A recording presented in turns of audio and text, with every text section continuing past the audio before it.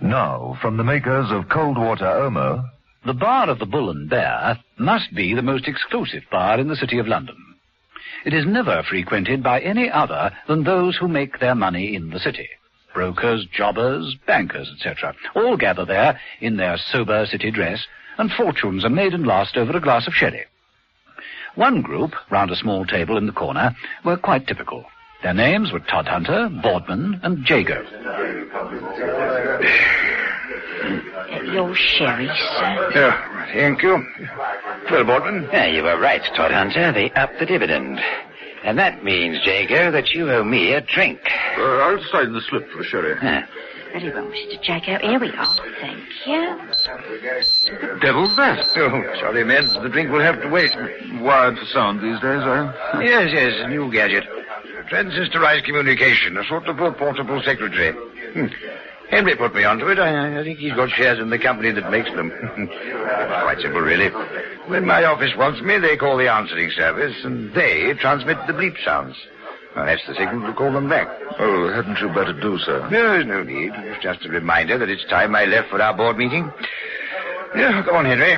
Leave the sherry for Jago. We have work to do.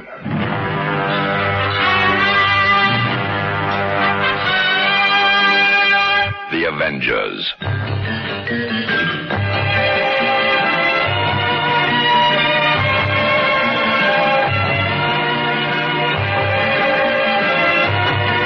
John Steed and Emma Peel, The Avengers.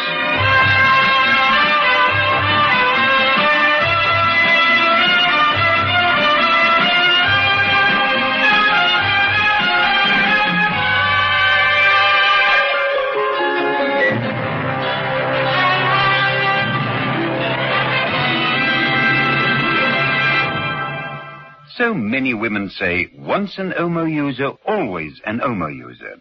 Because there's just no dirt that can stand up to the cleaning power of cold water Omo.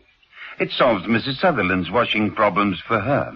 Very dirty oil or grease marks. Yes? If you use cold water Omo, there's no trouble at all. It comes out very, very easily indeed. There's no washing problem too difficult for cold water Omo. Over 1 million South African housewives have proved it. Lux is the beauty soap chosen by beautiful film stars around the world.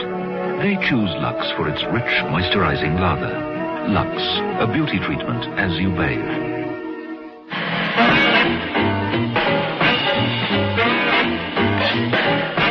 Episode 1 of this story, in which John Steed and Emma Peel find they have business in the city, which starts when someone attempts to dial a deadly number.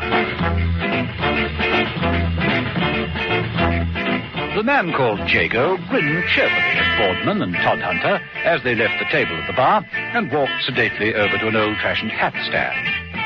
Todhunter removed his answering service transistor from his jacket pocket and slipped it into the outer pocket of his heavy tweed overcoat. As he did so, a newcomer to the bar seemed to collide with him. I do beg your pardon. I'm so sorry. Quite all right. Excuse me. Todhunter wasn't to know that the man had very skillfully taken the transistor from the overcoat pocket and switched another similar gadget in its place. The two friends left the bar, and a few minutes later they were back in their respective offices. Todhunter once again removed his overcoat, took the duplicate transistor, and clipped it inside his jacket top pocket. Then he joined the others in the boardroom. I think there is no need to point out, gentlemen, that since the war, full employment and a rising standard of living have become the major economic requirements of this country, accompanied as is inevitable by inflation. Todhunter droned on with his address. Various members, replete from luncheon in the Bull and Bear, fixed an expression of earnest concentration on their faces and closed their eyes. Back in the bar of the Bull and Bear, the man who'd bagged into Todhunter consulted his watch and moved to one of the minute telephones. He smiled grimly as he began to dial a number.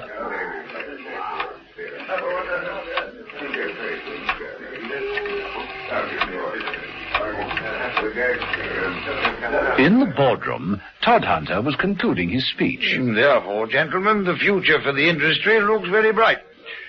For our company, I must say the outlook is healthy. Very healthy. Not so healthy for Todhunter, who at that point swayed on his feet, clutched at his chest, tottered, and collapsed face downwards across the boardroom table, knocking over a water cone.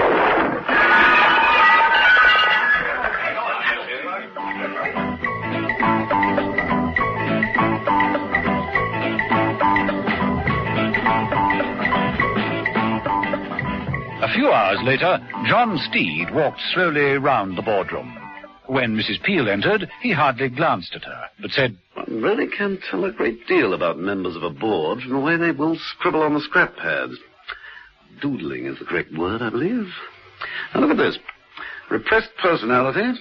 Now, whereas this one shows a deep-seated frustration. But whoever did it has my sympathy. But this is more difficult. Mysterious. Now, he keeps his desires and feelings to himself. A secretive nature. You might have drawn it yourself. I beg your pardon, Mrs. Peel. I have been summoned here with all urgency and no explanations. Do I have to guess why I'm here? Do you tell me straight, or do we have to play quiz games? Steed took a folded evening paper from his coat pocket and slid it across the polished top of the boardroom table. Stop press. Chairman of Todhunters dies. Share prices slashed. It happened right there where you're standing, less than 2 hours ago. Steed took a Hunter gold watch from his pocket, flipped it open, and consulted it. Yes, 2 hours ago. Well, that's an impressive watch. You? No. Legacy from my Uncle Bertie. It plays jingle bells if you open the back. See. How useful. Pity it's dented. Battle of the Somme, 1916. German bullet? Canadian mule, actually. Yes, Todhunter died literally on this table 2 hours ago. Look, I'm sorry to appear unsympathetic, but I don't see why it should be of all that interest to us. He was the 6th company chairman to drop dead in the last year. Thrombosis. Pressure of work. Each time, the chairman was dynamic, virtually indispensable to his company, so the company stood to lose a good deal by his death. Well, it could be overwork. People do drop dead of strain. Question, did they drop, or were they pushed? All 6 of them? Why not? Motive. Your guess is as good as mine. A man dies, share prices drop, company becomes cheaper and therefore easier to take over. Fine, but for one thing, they weren't taken over. Well, what next? A little dabble in high finance. Oh? Yes. 6 chairmen with only one thing in common. A banker named Boardman. Now, see if you can get hold of any personal possessions that Todhunter had on him at the time of his death. I'll pay a visit to banker Boardman. We'll meet up later. Let's go, Mrs. P.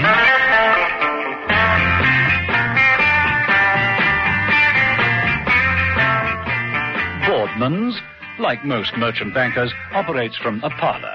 A large ornate room with a grate, thick carpets, and 2 ornate desks at opposite ends of the room. The room itself is panelled and lined with portraits and framed accounts. There are 2 doors, one Mr. Henry Boardman's, and the other his partner John Harvey's. When John Steed entered, Henry Boardman stopped signing letters and rose to greet him. My apologies, Mr. Steed. Will you take sherry and biscuits with me? Thank you. It's a charming place you have here. Nice to see old traditions maintained. Yeah, virtually unchanged in 147 years. Since the bank was founded, in fact. Well, you come to us most highly recommended, Mr. Steed. Your bona fide is excellent. Yes, most excellent. Thank you. Yeah, the nature of your business? Money. Yeah, naturally. Shall we say £1.5 million? All right, then let's make it 2 million clear. Nice round figure, eh? Helps keep the accounts tidy. Mr. Steed. Just for a start, of course. We may want to double that figure eventually, but... Mr. Steed, I admire your attack, but even on the strength of these references, a loan of £2 million would be... Oh, my dear chap, no, you must understand me. I haven't come here to borrow. I want a deposit. Deposit? £2 million? If we can agree on the proper way to invest it. You see, I represent a trust fund set up by one of the armed forces. We have very substantial funds to invest and thought that one of the better merchant banks might be the best way of placing them. More than that, I'm not at liberty to say at the moment. Not until I'm quite sure that your bank is the one to do business with. I'm sure you understand. Oh, absolutely. You're looking the market over, so to speak. So to speak, yes. Well, Mr. Steed, I think you have made a wise choice in coming here first. This is your first call. I can see you're as wily as your reputation, Mr. Boardman. Can I offer you a cigar? A custom roll? Oh, no, thank you. No, too early. Yes, I feel at home here already. The air of ordered calm, a feeling of solidarity, of financial wisdom. Oh, I say, did you once have a candle letter hanging on that wall? Steed indicated an empty space with his umbrella. Yes, but how did you... A friend of yours happened to mention it. It was actually he who first suggested I came here. Poor fellow, Norman Todhunter. Todhunter, yes, indeed. Tried to do too much, poor fellow. John. Mr. Steed, I'd like you to meet my partner, John Harvey. How do you do, Mr. Steed? Glad to know you. Did I hear you mention Todhunter? You a friend of his? Well, we were acquaintances. Pushed himself too hard, to the limit. It's a familiar story these days, I'm afraid. Yes, very familiar. You have been having some bad luck of late, haven't you? 6 company chairman in less than a year. Yes, indeed. Well, Mr. Steed, what do you make of us? A bit archaic, you think? Trappings of a bygone age? I'm afraid we still judge the man, if he's a credit risk or not, by the colour of his socks. Steed lifted an elegant shoe and showed a length of sock. Dark grey silk with a discreet motive. I hope I qualify. I'm sure you do. Oh, excuse me. Oh, by the way, Miss Boardman, could you put me on to a good broker? The best. Frederick Ewell. Using myself. This card will introduce you. Oh, thank you. Oh, and this is my address. I'm giving a little house party on Thursday night. You know, I'd be most honored if you could attend. I'd be delighted.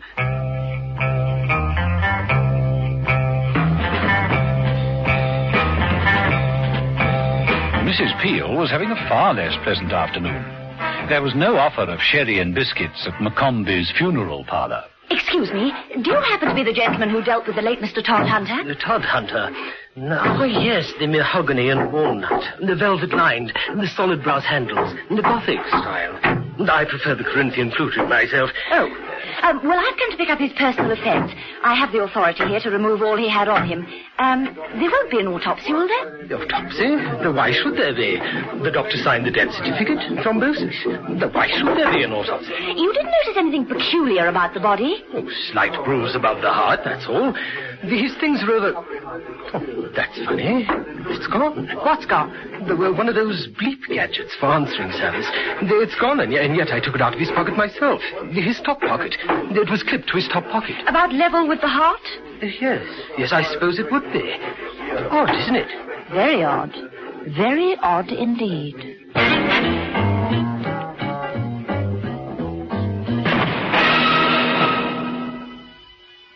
Shield gives a confidence that actually shows in your eyes. Put on Shield deodorant and it's dry in seconds. That's the way it stays right through the day.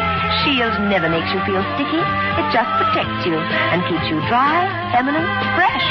Wear Shield and the only thing you show is confidence. Shield gives a confidence that actually shows in your eyes, in your eyes. No dirt can stand up to the cleaning power of cold water Omo. Mrs. Whelan had to wash greasy overalls. And I thought, oh, well, I won't worry. I'll stick it into cold water Omo, and sure enough, every bit of grease is out. Once an Omo user, always an Omo user.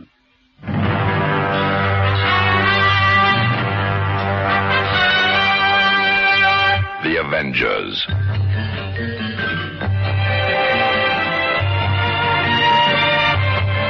Listen every evening, Monday to Friday, to John Steed and Emma Peel, The Avengers.